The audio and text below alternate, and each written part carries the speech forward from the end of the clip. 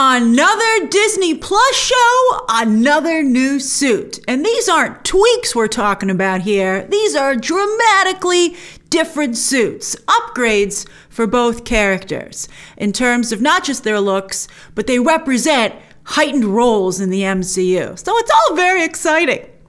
Now, I will say that I was surprised that Sam Wilson's Captain America costume is so comics accurate, especially since I don't believe that this particular look has ever had a lot of fans. I mean, it's not like Wanda's classic costume, which we have been asking for since the character was first introduced.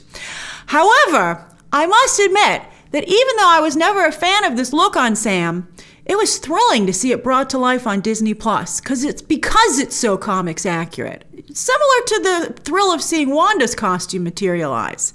I mean, it really feels like these characters are coming off the page.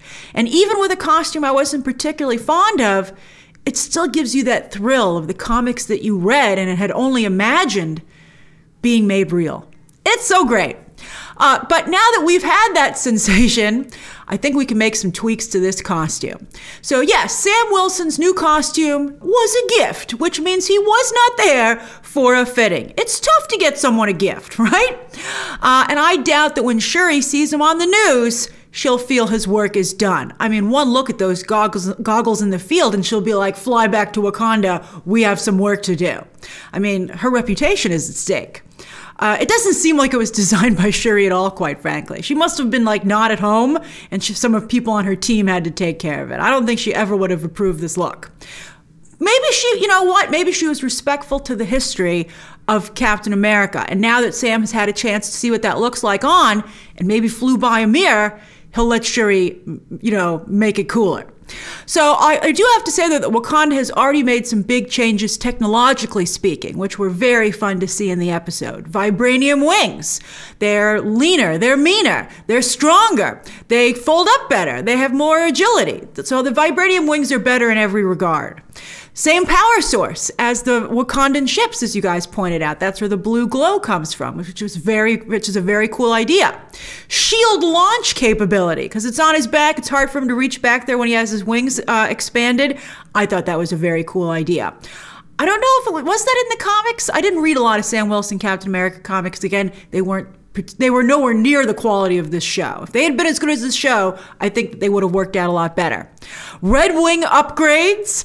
And also, Falcon still has Stark level tech in his visor, but I'm sure Wakanda upgraded that as well. So technologically speaking, with Wakanda updating Stark tech, Sam Wilson's new suit is perfect. So what needs to be corrected? The aesthetics of the suit.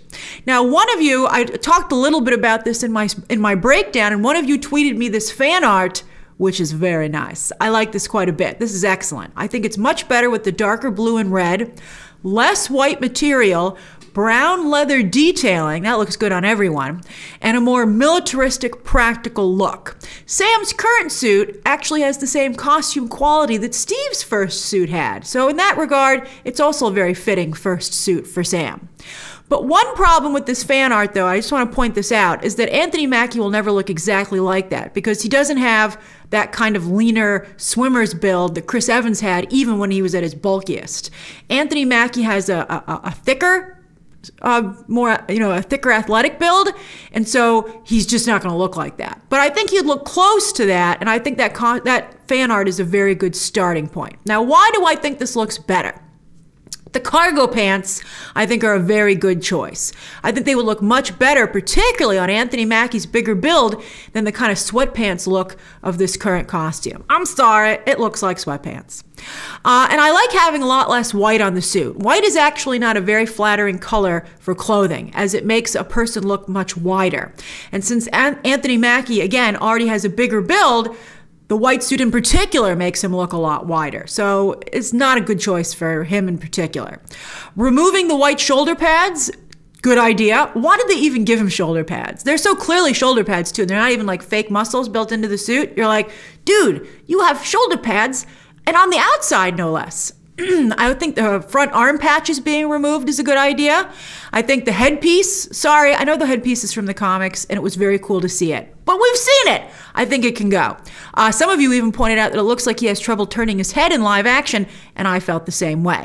So all those things I would get rid of, but I wouldn't get rid of white totally. I think it makes the suit uniquely Sam's, and I think it looks very cool against his darker skin tone. Also, Sam is such an optimistic, hopeful person. I like that being reflected in his suit with the white detailing. He looks like an angel in this last episode, as some of you said, and I agree. He is angelic. He's an angel crossed with an eagle, which is perfect for Captain America.